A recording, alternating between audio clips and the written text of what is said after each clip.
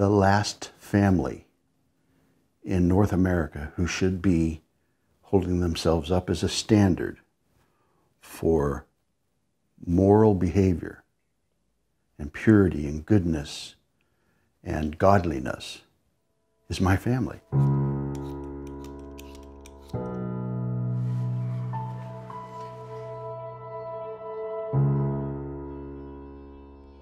Would you like some sour cream? Come over to G-Pop. I would be backing around the dining room table with him with the mattock up in a, he had it held like this, and he was coming after me and he would smack me in the arm somewhere, and I'm protecting myself and he's just screaming and his face is literally this mottled red. And then he's got that mattock pressed up against my neck, holding me in position and screaming right in my face, and then just stopping for a minute, and then he'd go, there's a Labrador there.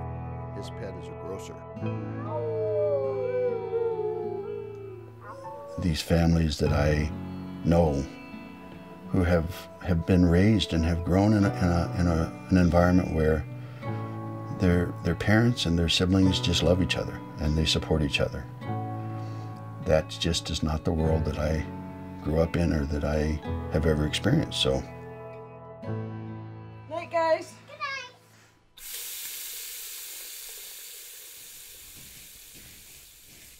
The moral thing I should wish to say, I should say love is wise and hatred is foolish. Imagine a paradigm shift in parenting where we let go of the idea we have the right to impose our limitations on our children. A new way of thinking that we have a sacred duty to minimize the harm we saddle our little ones with as they go out into the world. Mark and I have had a challenging life together. He took me in after I left.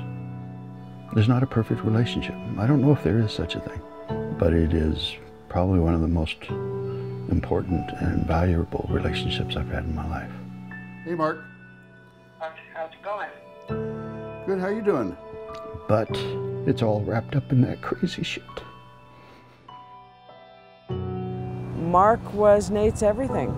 Nate went through a lot of trouble through those years. He went through his drug addictions, his alcoholism, and Mark was there. Mark helped him, Mark guided him.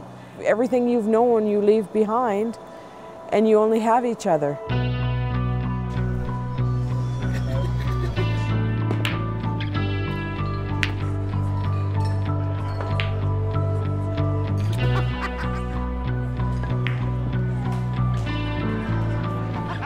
This whole big issue of extended family or family members who have left has been a kind of a scary, I don't want to mess with it, I know. Because I don't know how to deal with it. I'll get stuck because like this whole thing with our nieces and nephews, there is a desire, but there's all of the stuff that's in the way, the beliefs that they came away from that place with about who I am, who you are. First of all, I know what they say about me. I know that the church talks about me. I know that I'm held up as Exhibit A in that church as far as the heathen and the person who strays from God's word. And it is soul-sucking, life-debilitating message when I embrace it. That's what scares me about reaching out to my nieces and nephews. That I'm going to sit in front of one of them one day and they're going to spout that out at me and it's going to destroy me. But you and I both know from our experiences that every one of those people, every one of them is going to have to go through what we went through. It's not possible for them not to. I would say that they need to understand at a visceral level, in the core of their being, without any judgment about why, but they need to understand that they were lied to, that the world is not what they were told it is.